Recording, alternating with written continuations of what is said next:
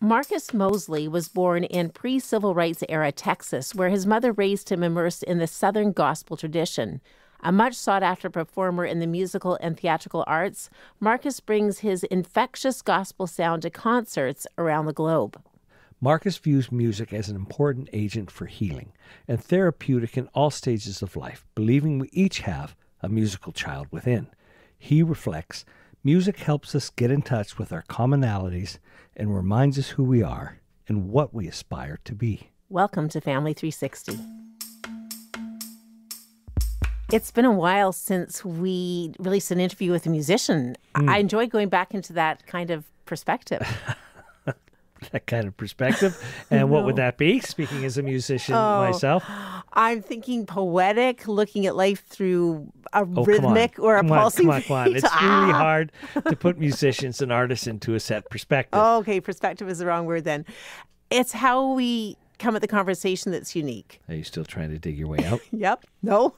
I love these interviews. You know what it is? When we interview musicians, I'm less aware of where the conversation is heading. And I like that sense of surprise. Well, that's true, because musicians kind of chase surprise. Reminds me of a Miles Davis quote, think of a note, don't play it. Okay. To chase that is to foster the unexpected. Yeah, that's exactly what happens. Marcus is well known for his music and his artistry, but also for using music as a restorative practice. Even therapeutic, which he does share in this interview. And musicians fuel their artistry out of their experiences in their life. So when we chat, we not only get their thoughts about a subject, but we get their lives in as well, almost like biographical. And that often makes the conversation a winding road, as it was with Marcus. So here's our meandering and substantial and yes, conversation with Marcus Mosely. Enjoy. I've been formulating this idea that whatever it is that you need, give it. Because I think there's a myth that there's not enough. There's a myth of scarcity that pervades in the world. There's abundance in the world. Everything we need is here. So if I want love, I give love. If I want compassion, I must give compassion. That's where it starts. I'm Rachel Cram. And I'm Roy Salmond, and welcome to Family 360. Conversations exploring life together. Marcus, thank you so much for coming into the studio today. Thank you for having me. I'm really looking forward to this conversation. Now, as I was preparing for this interview, I have discovered you as somebody who I believe has a deep desire for bringing unity between people. But at the same time, you have quite a diverse background. So I'm looking forward to digging into that. So you are a singer, an actor, a writer, a producer, and you were recently inducted into the Entertainment Hall of Fame. Wow. It is wow, isn't it? Who is that guy? So that's a pretty awesome guy. But then you've also been a chaplain during the Vietnam War, working with people with drug addictions. Yeah. And you were homeless. I was, yes. So you're complex, are Yeah. you? Yeah. One of my favorite quotes from Maya Angelou is a phrase from Terence Africanus. He was an African who was enslaved back in 3rd century, I think. And he bought his freedom and became a free man. But he said, I am human, therefore nothing human is alien to me. And that's my mantra in many ways. Anything that comes out of your heart can come out of mine, both good and bad. That's our commonality. And when we can see that, then we can begin to relate to each other. When I can see that there is nothing, I can never point my finger at you and say, I would never do that, because that's in me. But the thing is to choose another way. So rather than judging, say, okay, I got that in me. How do I respond? Well, and you have a lot in you because you've experienced a lot. So before 66 years. Are you 66? Yes. Wow. Okay, well, just for the listening audience, you do not look like you're 66. I would say like 50. But anyways, I'm going to start. Oh, stop. Okay. Yeah. Marcus, before we go into all these conversations, can I start with an opening question that we use just to give a background to who you are? Are you ready? You're breathing deeply. Here's the question. Aristotle stated, "Give me a child until they're 7 and I will show you the adult." Is there a story or experience from your childhood that has shaped the adult that you are today? Yeah, when you mentioned this before, I had a couple of things that came to mind, and I've been sort of vacillating back and forth. But the one that keeps coming, and it wasn't exactly at 7, it was a little bit earlier. complex. Okay. But I lived on a farm when I was a child. And I never knew my biological father. He and my mom separated before I was born. But she had another partner, and he was my, quote, stepfather. And I remember as a child trying to figure out how to bond with him.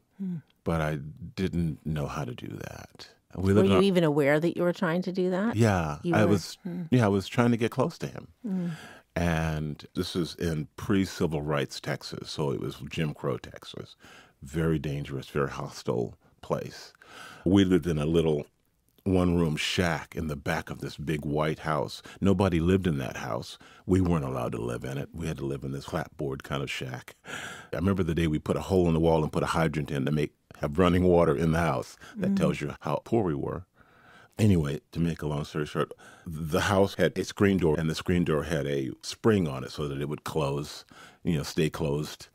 I remember sitting on the floor in the little shack, and my stepfather had just come home for lunch. He had been out in the field plowing, and I'd worked up my courage, and I remember calling him Daddy because I just wanted to. You wanted to use that I name? wanted to use that word to call him Daddy. I thought I was doing something special. And he turned at me and yelled at me and said, "I am not your father." And he turned around and walked out the door, and the screen door slammed. And I remember sitting there on the floor, and some part of me broke and went up here above my head like an observer. And I began to live my life with that relationship, sort of an observer who was on the outside looking in. And that experience, I think, has influenced and informed a lot of my journey of my life, becoming an observer, feeling on the outside, and trying to figure out how to get in.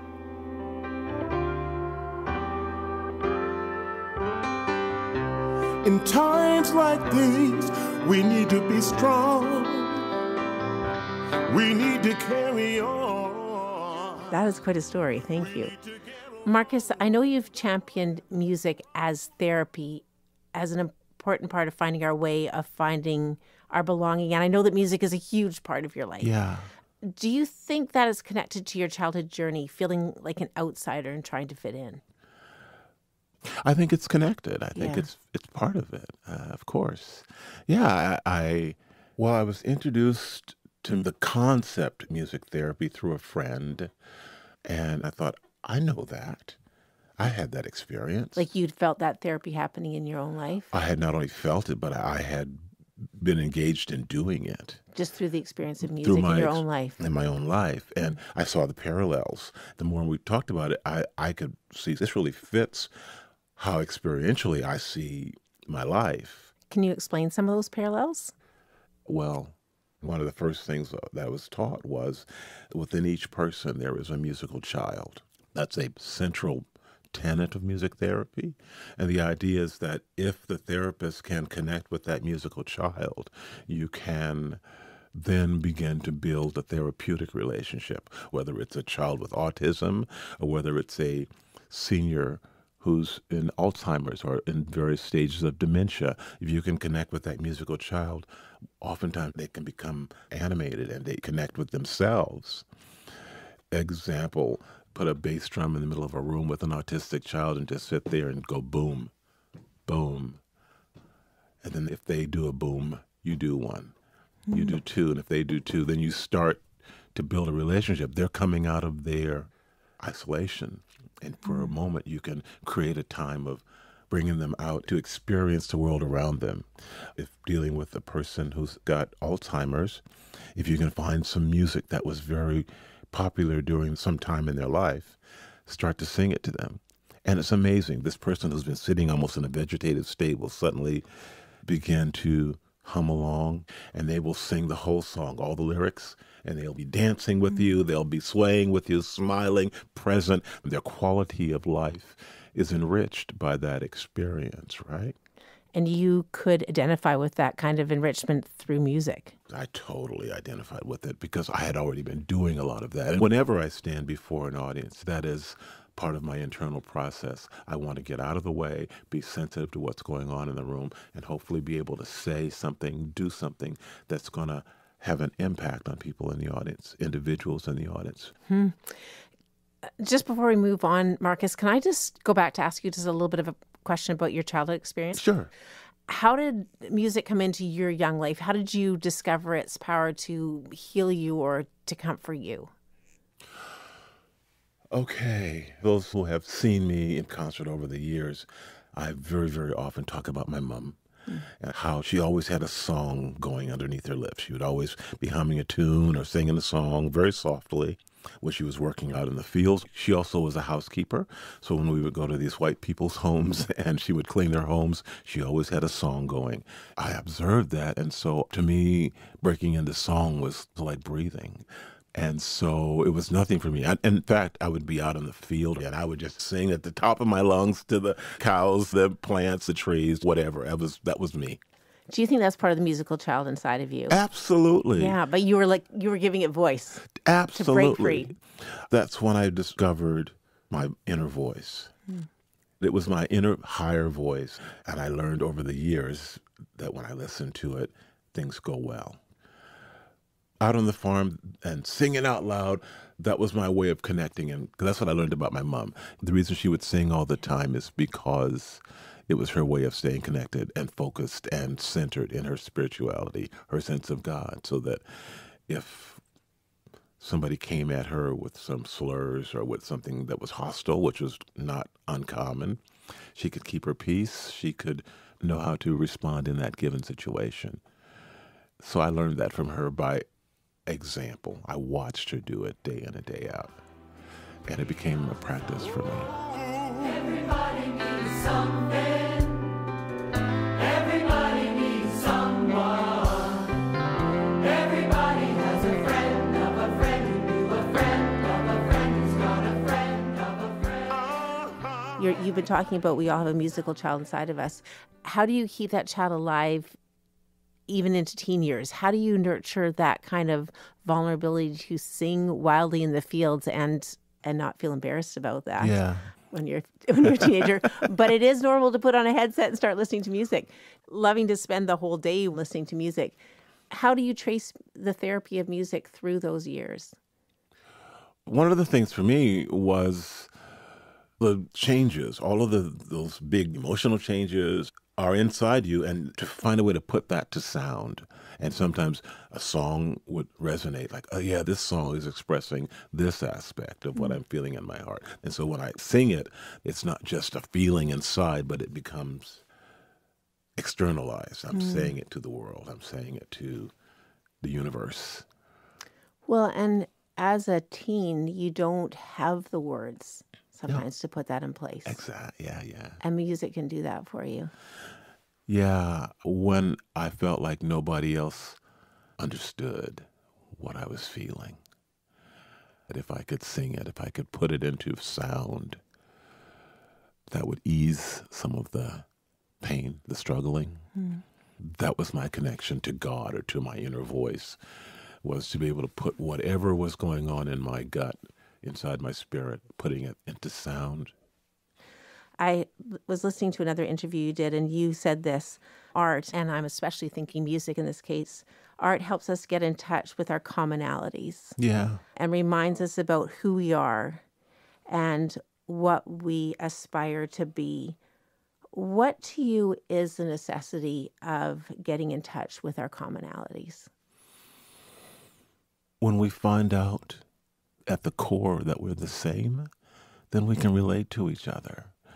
We're not divided. When I can see you, when I can see myself in you, or to make it even bigger, when I can see God in you, when I can see my humanity in you, then I can relate to you. We can have a conversation. We can dance. We can sing. We can do the things that I think humans are meant to do. And art and music are gifts that are given to us, places that we can discover that with each other. Sometimes we're not ready to have a conversation, a verbal conversation, but sometimes a song, a piece of music playing, where I can see you go, oh, and I'm doing that at the same place. Then we have that moment of like, I connect, I get it, and you get me. We're not that different. See, all of my life, the message that I've gotten is that I'm other. So my journey has been to call out, to say, no, I'm just like you. Unfortunately, I wasted a portion of my life defining myself in the negative. I'm not that, I'm not that, I'm not that, I'm not that. But I wasn't affirming who I am. And that was all because of fear and all kinds of other stuff. But basically, the core of it is, you're like me, I'm like you, and here's how we're the same. So I just put my heart out there, and I'll sing about vulnerability. I'll sing about alienation. I'll sing about fear and trust and love. Someone will resonate to that because I'm singing it from a place of knowing what that feels like. That's what I love about gospel music. Gospel music gives me the platform to share those emotions, and they are supported on a foundation that is built in the Black experience in North America. Gospel music does seem to transcend culture and experience and religious belief, non-religious belief in a really unique way. Why do you think that is? Because it comes from a real experience, a real deep experience of suffering, of oppression, that it's finding a way in the depths of oppression to still find a way to look up and to find joy, to find purpose, to find direction, to find comfort or solace.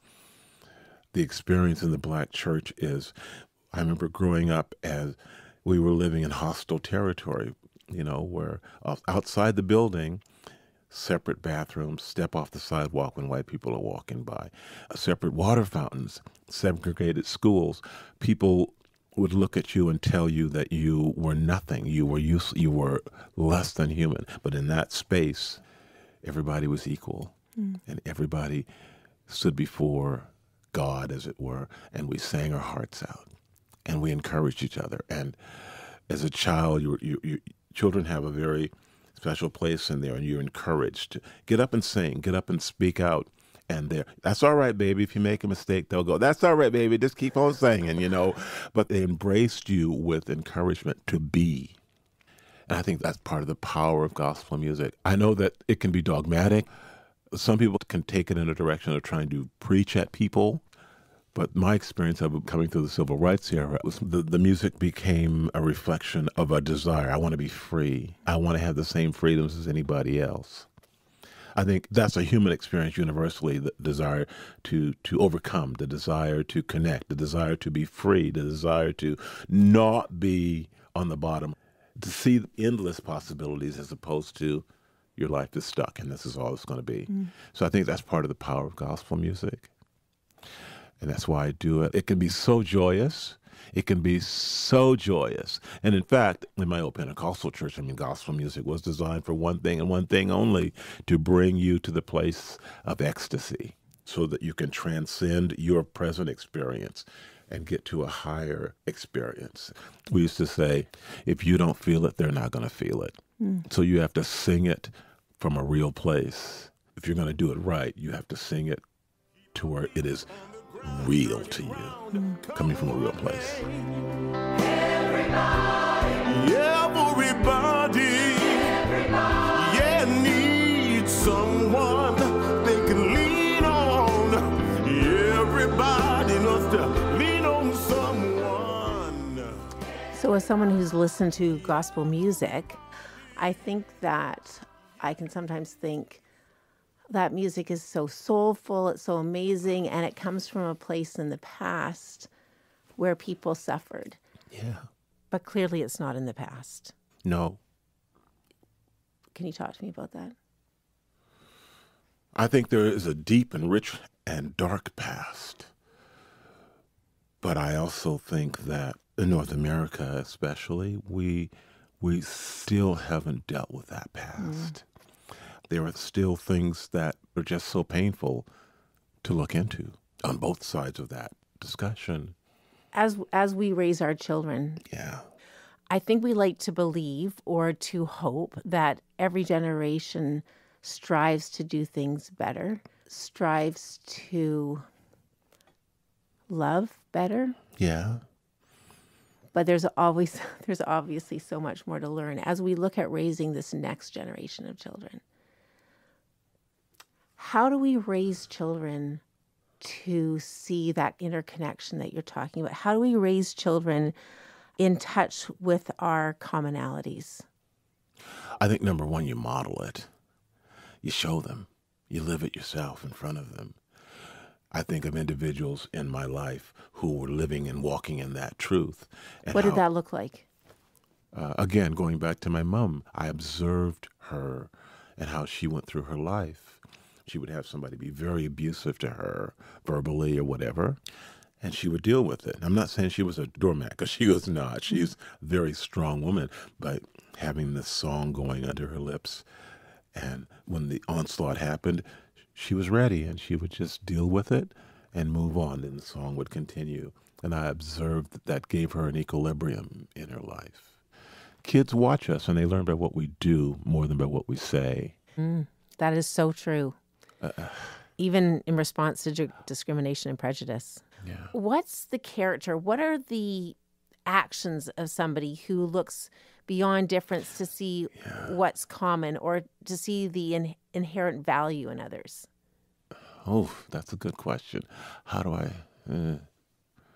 someone who's willing to say, I don't know, but I'm willing to try. I'm going to make mistakes, but I'm in. Willing to say I'm sorry. Willing to say, I don't know.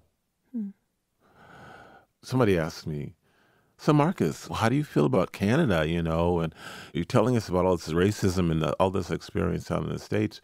What do you think about Canada? And I was very honest. I said, racism is alive and well in Canada. And this man stood up and he was angry. He goes, if you feel that way, why don't you go back to the States? There's no racism here. And he goes, I've got black friends. And I thought, oh, okay. I'm just sharing with you my experience and my observation that racism does exist here.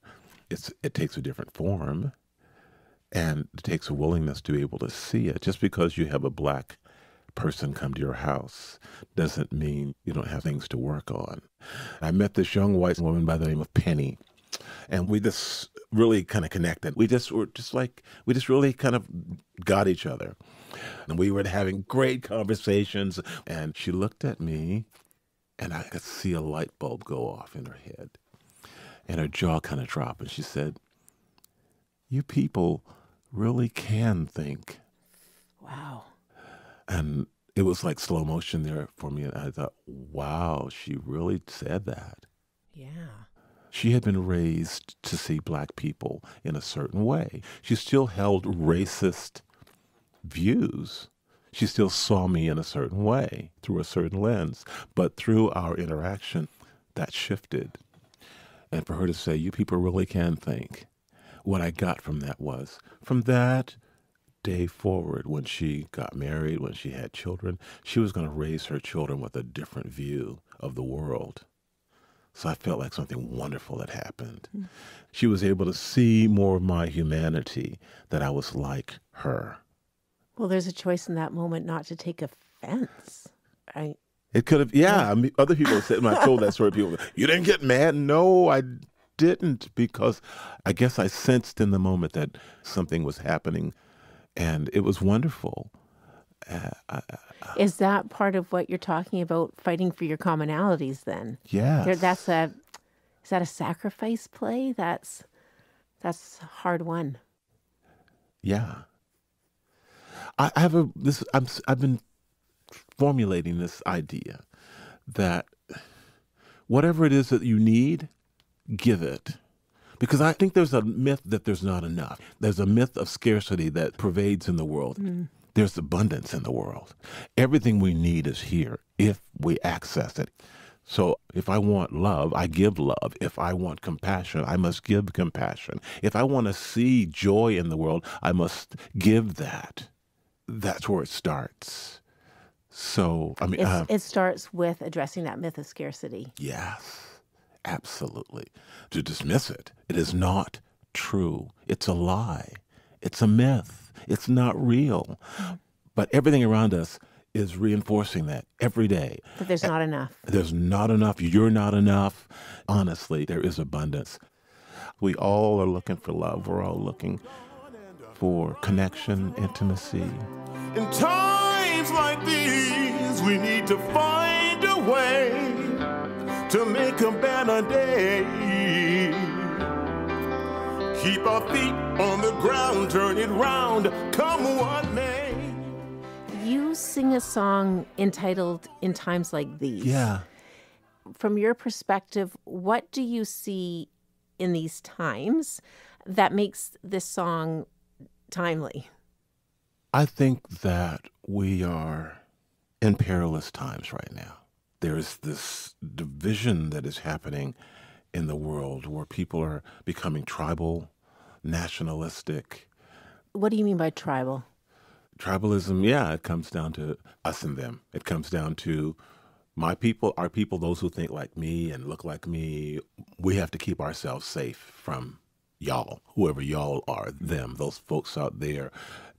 And that divides, that separates, that creates a sense of a gulf between us. Mm-hmm. And what's important and very, very needed now is something that says, no, we're in this together. We are connected. The myth of scarcity, the second myth is separation. Mm-hmm. We're not separate. We are connected on this planet. We need each other to survive. That's our hope. Yeah. Okay. So with that in mind, and knowing that we need to start to wrap up, how do we actualize that hope? You've said we may not be able to see eye to eye, but we can see heart to heart. How do you, Marcus, how do you have a heart that's open to connection? How do you keep it there? Oof. It can be painful. Having an open heart means you're open to the possibility of being betrayed, of being hurt, of being misunderstood, of being rejected. And sometimes we close those areas off because we don't want to feel that degree of pain. Sometimes trauma can do it. In my case, it was abuse. It was other things which really hurt me, and so it made me pull away. But I think we start by being willing, by having the willingness to take that journey. The journey to connection? Yeah. It can feel chaotic, it can feel threatening, but it's important to make that journey because everything that we suppress and hold back, it's like carrying around 10-pound weights. You're wondering why you're burdened down. It's because you're carrying all this stuff. So how does connection release the burden? I think it's connected deeply with our inner life, our inner voice, that inner part of us. If you want to call it God, if you want to call it spirit, if you want to call it our higher self, that is always calling us. Come deeper. Deep calls to deep. Deep calls unto deep. And for me, one of the things that has always represented, one of the physical things that have represented God to me is the ocean. That it covers the world, and it's so powerful, it's so deep, it's so immense. But yet you can stand and put your feet in it and be connected to it, and thereby be connected to the whole world. We're all looking for that sense of belonging, of real intimacy, of real connectedness. This is what you're looking for. It's there. Marcus, thank you so much for going deep, for our conversation, for sharing like this. I really appreciate it. Thank you for the opportunity to kind of revisit again some of those places, and thank you for listening. And I'm glad we had this time. Thank you.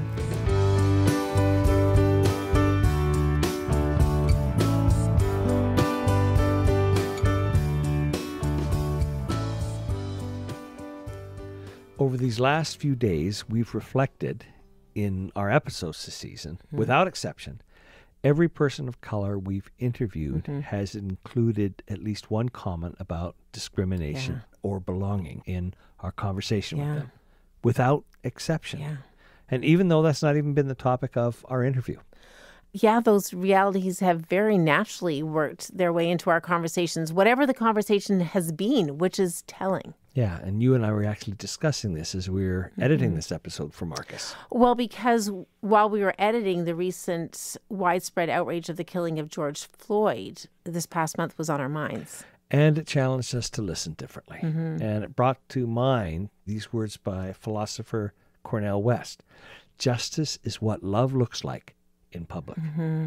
And Marcus alludes to this as an antidote to the myth of scarcity in our lives and how we show love, compassion. And justice. Yeah, suggesting a commitment to listening with more informed and compassionate ears. So thank you, Marcus. For your generous sharing of your life and experience. Thank you. Thank you for listening to Family 360. If you like what you're hearing, please subscribe. Rate the show, leave a comment, and tell a friend.